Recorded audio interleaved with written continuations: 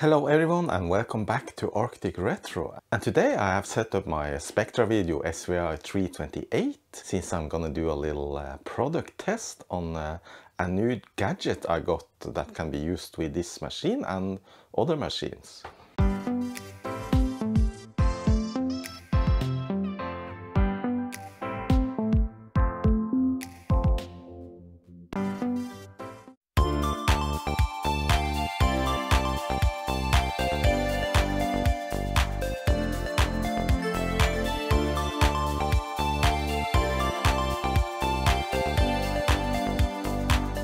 And the gadget I'm talking about is this one. It's the SVI-CAS device. Alright, so this is the device. It's looking very nice, sleek design, and it has a OLED screen, I think, or LCD screen, we'll see. So this was sent to me all the way from Australia by Duncan, who actually makes these, and he sent it free of charge, so I just want to mention that. There's no strings attached, and it's not a sponsored video, but I'm gonna do a little review on this and see if it's any good. Alright, so what is it actually? Well, this is a device that you can use instead of, for example, this old thing and these old thingies. So if you are young, then you might not have ever seen things like this before. But if you grew up in the 70s and 80s and 90s, then you know all about this. So it is essentially a device that emulates a cassette player. And to do that, it actually uses cassette image files that are actually complete copies of a cassette. And the formats it supports, it's different types of format for different kinds of machines. There are TAP files for the Commodores, there are CAS files for other machines like the MSX machine, Spectrum, and this device supports a lot of the old retro machines, from Commodore to Amstrad to Sinclair, and MSX machines, Spectra videos, and even the Apple II is supported. So this is going to be a test of this device, and I'm not going to open it or discuss the technical things inside here, because I was told that if I try to open this, it might break, because the screen is glued to the case, and also there are some short cables inside that easily can break if you pull it apart. And with the device I also got this cable. This is, I think this is for the Commodore machines, and yeah, I got another cable here. I think actually this will fit the Spectra Video. Yeah, the difference is that this one for Commodore has this divider besides pin number 2 or column number 2, and this has on column number 3. And I also got on the CD-ROM the user's manual and lots and lots of tape images that I can use, so I no longer need to go online and search for cassette tape files to test with. If you saw my previous video about the Spectra Video machine and also other machines, I have used this device, which is a Castuino based on an Arduino board, and this actually works fine, but the SVI-CAS supposedly has a lot more features than these simpler ones are, and yeah, we'll check it out soon. Before I start, I just want to check out the user's manual or the owner's manual, and yeah, here it says SVI-CAS Revision 5, Digital Tape Drive Playback and Recording System. And the table of contents, yeah, it's seems to be a very good owner's manual, really good documentation. It has all the different requirements for the different machines and how to play back on different machines, seems like. Yeah, and here it says the SVI-CAS is the successor to the now discontinued SVI Wave. Here's a picture of the device in use, and it has a color screen and it uses SD memory card. Key features: full SD card based image playback and recording system. Color TFT-touch screen, yeah, it's a TFT screen.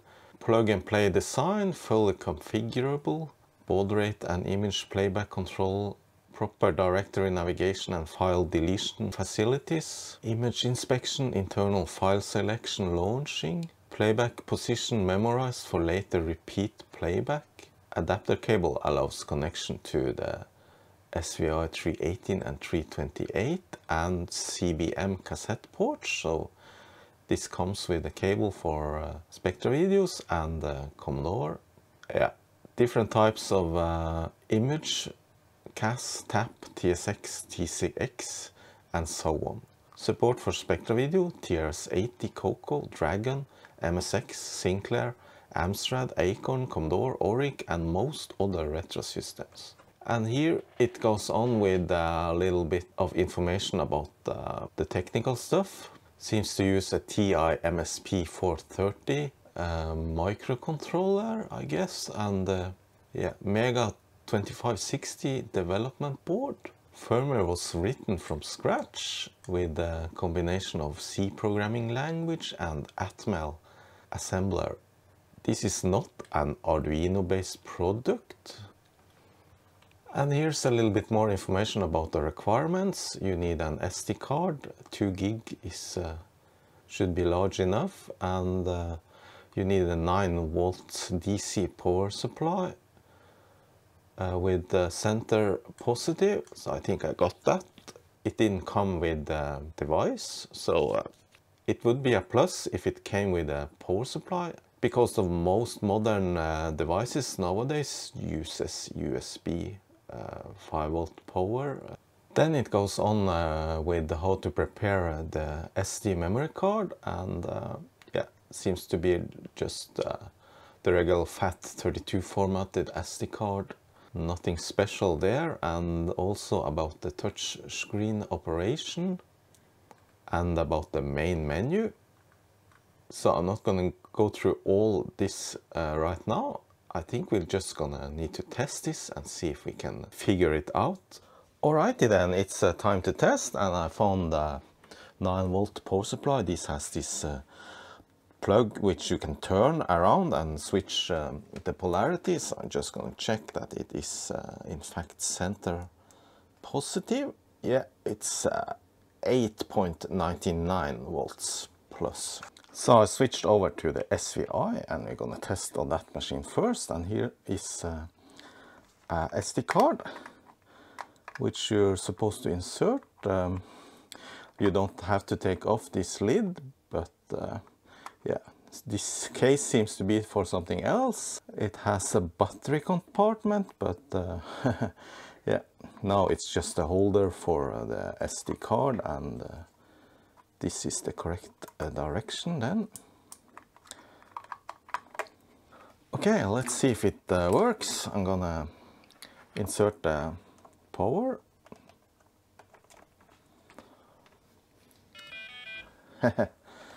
So it even has sound. Okay, so this is the menu, and I'm gonna zoom in a bit. And it came with this stylus pen, but you probably can use the fingers. Yeah. Okay, let's try files then.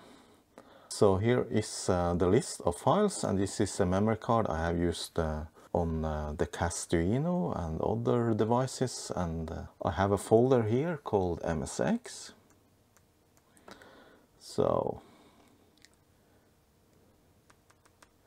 can't select that.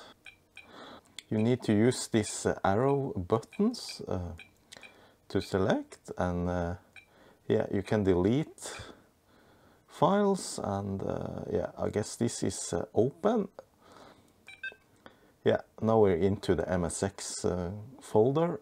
So yeah, it would be more intuitive to just tap the file name, but this is MSX files, and these can't be used on the SVI-328, so gonna go home, go to the SVI folder,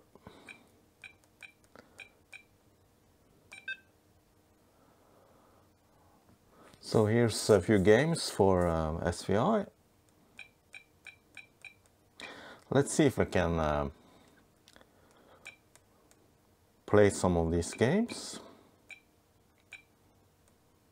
Spectrum, I used that before and it is working. Alright, so I'm just gonna insert the cable. So I selected the game. If you saw the video about this machine, you actually saw that I made this temporary audio cable here, and also I bridged two of the connectors on the cassette port so that the computer thought that the cassette was always running. So I actually removed the whole thing because now I don't need this anymore. Gonna try and load. The command is cload. And now this SVI-CAS, it actually made a sound. Before I can use this, I need to select the correct computer. And yeah, this top button here changes between the different computers and different settings. So let me see, there's the SVI-318-328. Then we go to Files, down to SVI, and I want to try out this Spectrum.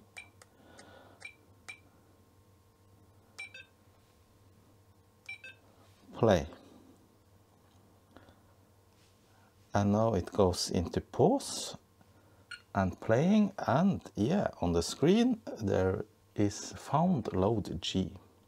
So that actually worked. Great.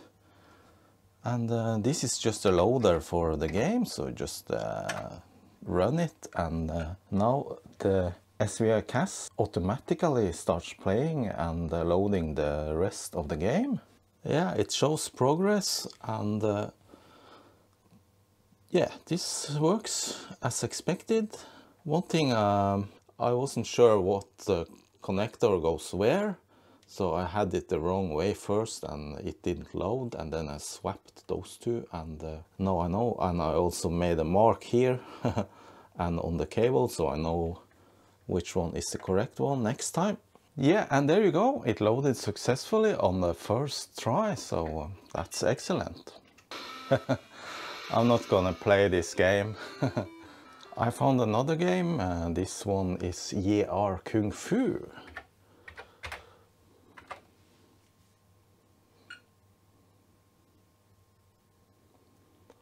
And this image actually consists of 3 parts. And the fact that you see all these details about the game, it's really nice. You see the format and yeah, the name of course, and the size, and the file name, and the file type. So that's really nifty. Alright, that loaded just fine. I don't have a joystick connected, so not really sure if I can play this.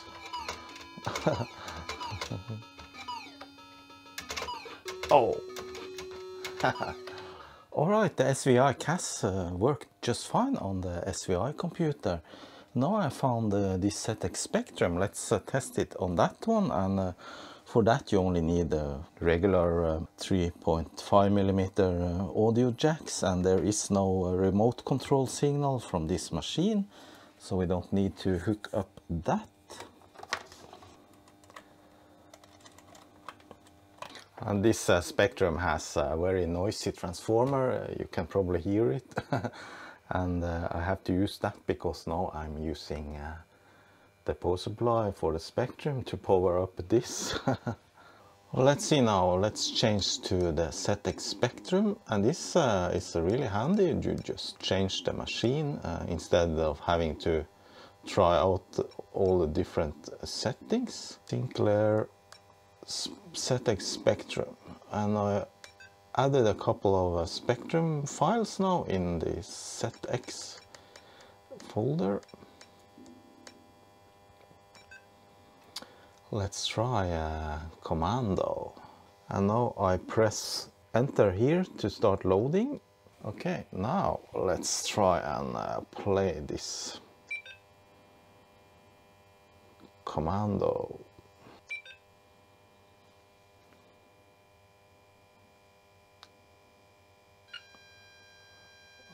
All right,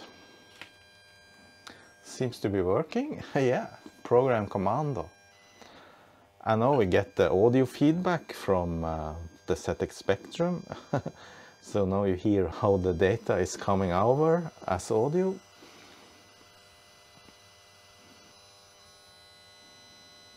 So the size on this game, the file here, it's a 49K around there, and this is a 48K machine, so it's really maxed out then. Yeah, that loaded just fine.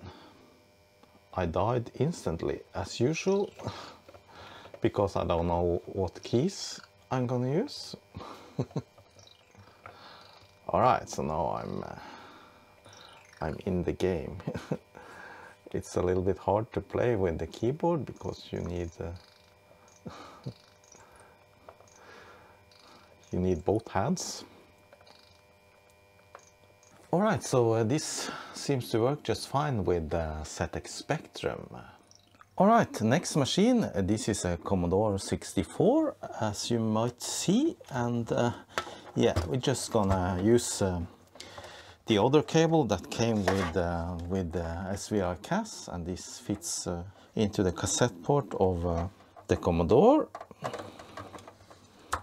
Yeah, has a good fit there. And to load on a Commodore 64, you can just type load or press run stop shift. Gonna change to Commodore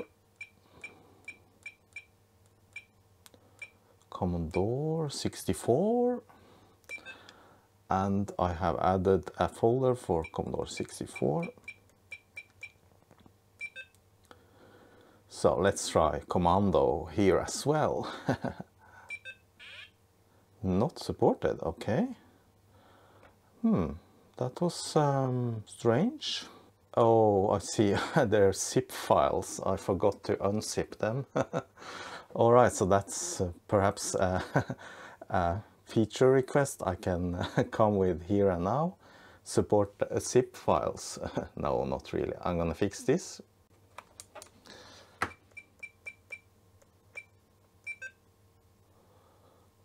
Alright, commando tap.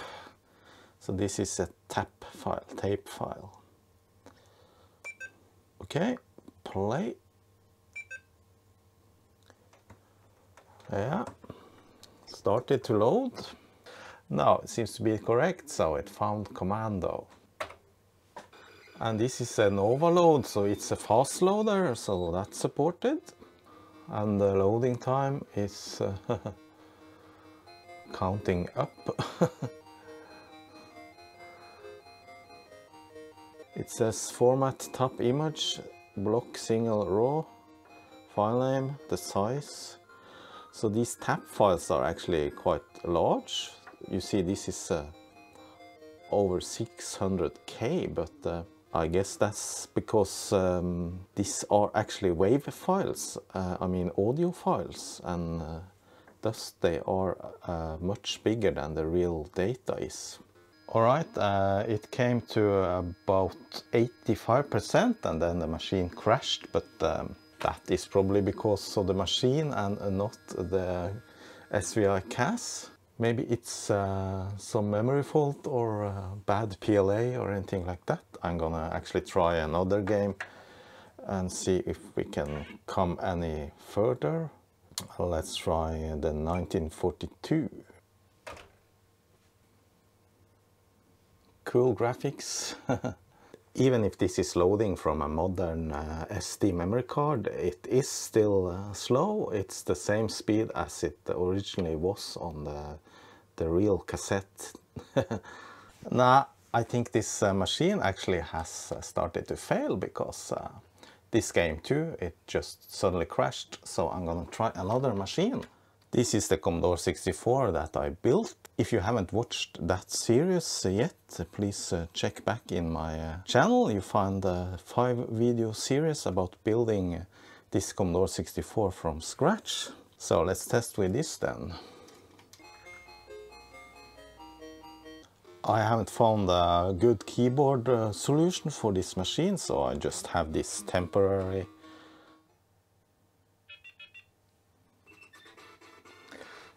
Alright, now we're talking. So the loading works just fine. It's the other machine that's faulty now. Now I know that, so I have to take a look at that machine at some point. So this was fun. Let's try one more.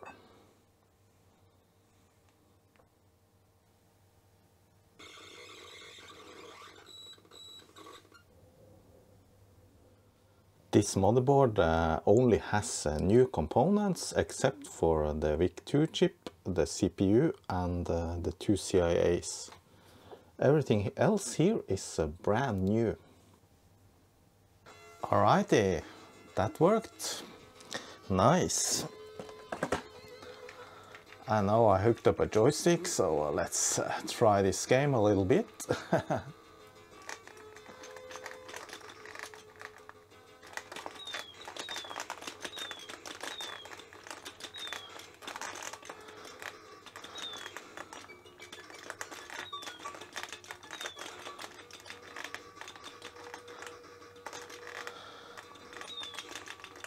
Again, I'm changing the machine here, and let's see if we can find the Commodore +4.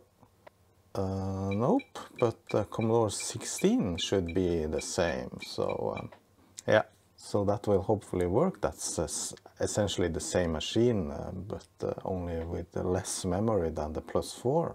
And I made the +4 catalog here, let's see, and first thing I wanted to check is these PRG files. A lot of games on the +4 World website are downloaded as PRG files, but can we load those on this? No, not supported. Okay, they're probably disk files then. Let's see this BlueMax then. Not supported. That's a TAP file. No, not supported. So I tried different settings here. I tried to switch to generic mode or Commodore 64 mode, and still those TAP files are not supported. Alright, so then I don't know what to do more, except I did want to test out how to record. So I want to test that out on this +4. I'm gonna go down to the +4 folder here. And how do you record? Enter file name.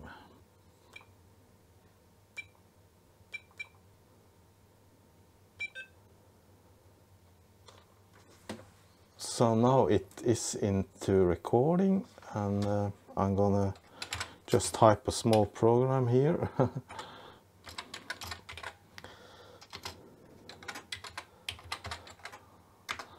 And let's see now if we save this test. Writing data. Alright, so now it's finished. It had saved. So now we can go out from here, and yeah, there should be a new file then. This is really nice if you want to convert some old files or games into tape images. Yeah, there's the test tab. Now let's see if we clear the memory and try to load that one, the one we wrote. So this is actually supported even if it's a TAP file, so there must be something special on those other TAP files not supported.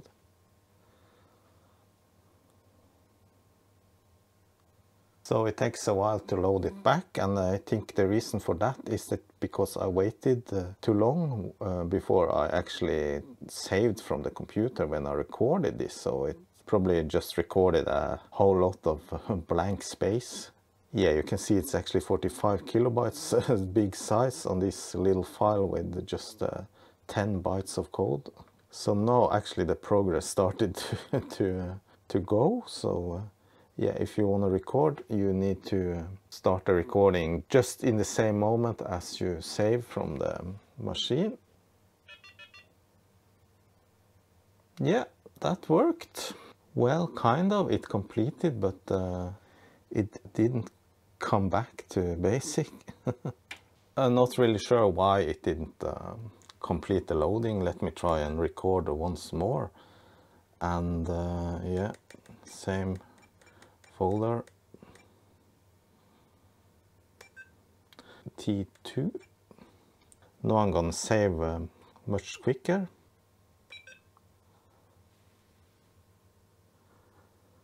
Ready, recording.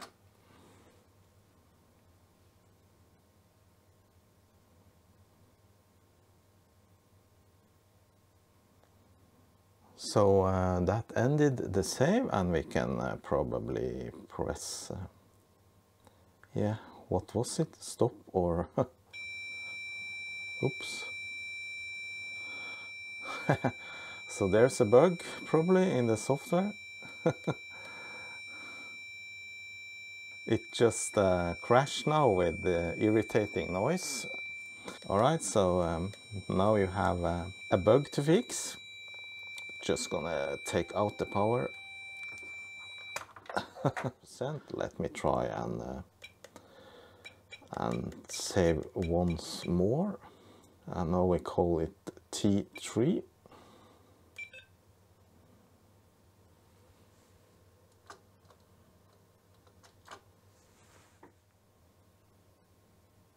So write is now paused, and I guess we're supposed to press this stop button then. Yes, it is completed, and we can go back and see if we can load it. Alright, so there's no T3 file here. Oh, I didn't go into the +4 folder when I recorded, so it's here in the root menu. So let's try that one.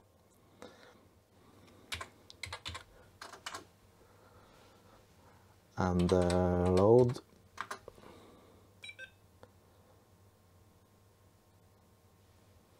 I didn't specify a file name, so let's see if it completes now.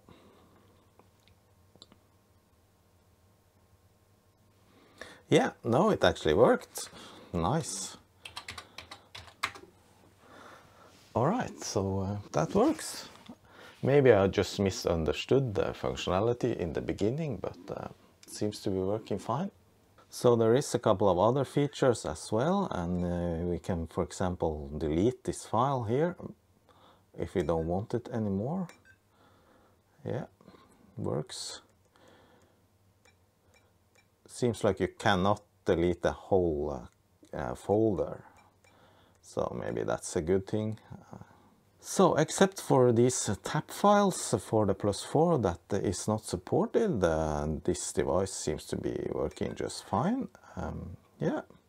Alright, that was the testing of the SVI-CAS device, and yeah, I must admit I really like this device. It's yeah, size is good, handy, it is in a nice box, the screen is very good, and yeah, it presents a lot more information than the smaller OLED variants that I have had before. So what I can say is that this will be my preferred way of loading tape files for old computers from now on.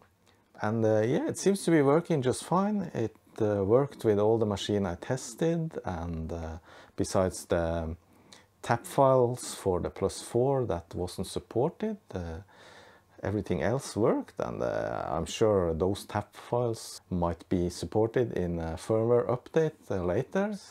However, there are of course cheaper solutions than this, based on Arduino and things like that, and you also have the floppy based emulators that loads from floppy disk images. So hope you enjoyed this video, and as always, thanks a lot to my supporters at patreon.com. See you, bye bye.